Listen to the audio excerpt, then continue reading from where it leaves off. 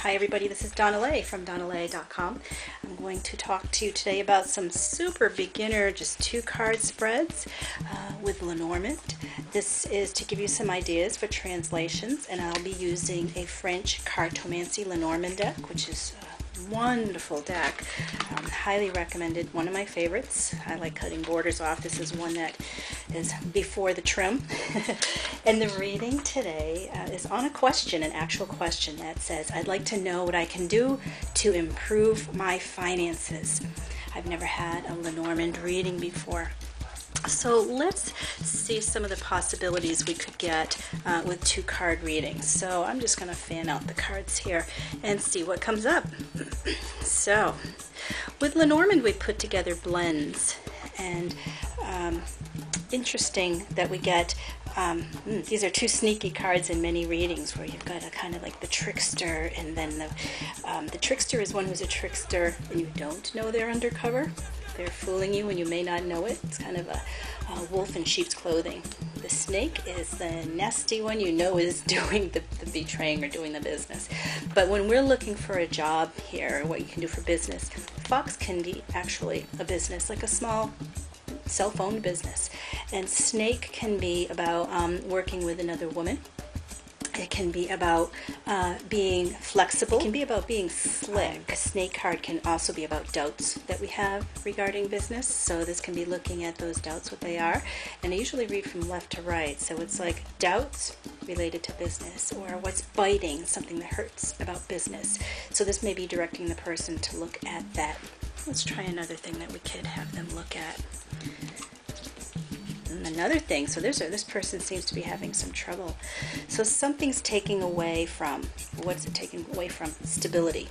Reading left to right, the mice are little thieves and they're taking away something that's sunk. So what's eating away at what's stable, and where you're trying to keep something set in one spot, what's taking away from that?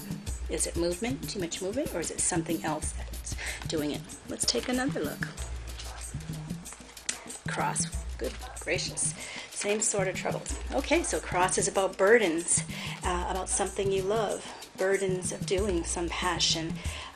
Something about this person that's bothering them is, you're always coming up with these difficult cards first, so you can really see this person is having a hard time.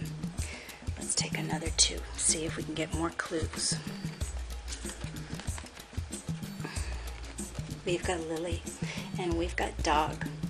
Now, dog is about companionships, loyalty, friendship. And this lily, now, depending on the system you use, it can mean different things. This could be, actually, in the system that I'm learning, it's about purity. It can mean a long time. I also find this to be an older woman, which leads me back to that snake card, too, and a friend or companion.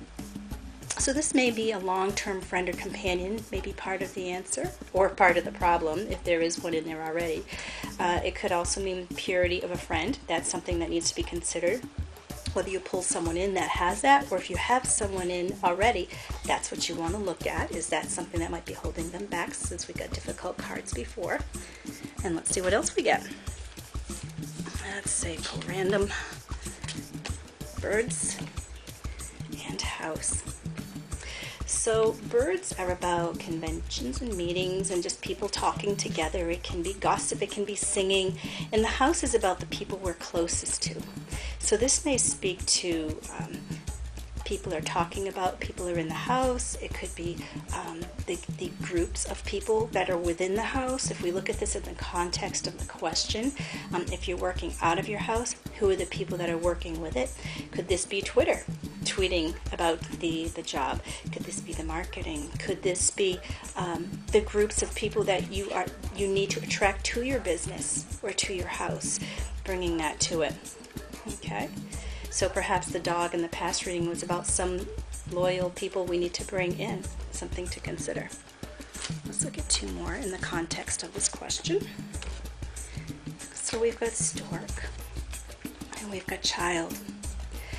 All right, very clear message here. Storks are about movement and migration, kind of moving across. The child is about new start. So if we're not talking about a literal child person, we're talking about starting something new or initiating something. So this means consider moving. You have to move something and consider something new. Now, if we are using this in the context of the other cards we pulled for this question, perhaps that friend or loyal person is something we have to move from or to and consider something new. Okay? Where else will this take us? Whip and broom. And gift. All right, so this could be something needs to be cleared away, and that will now bring forward gifts. This is a succession of time. Something might be hurtful or feel like I'm almost punishing something or someone, but actually brings a gift.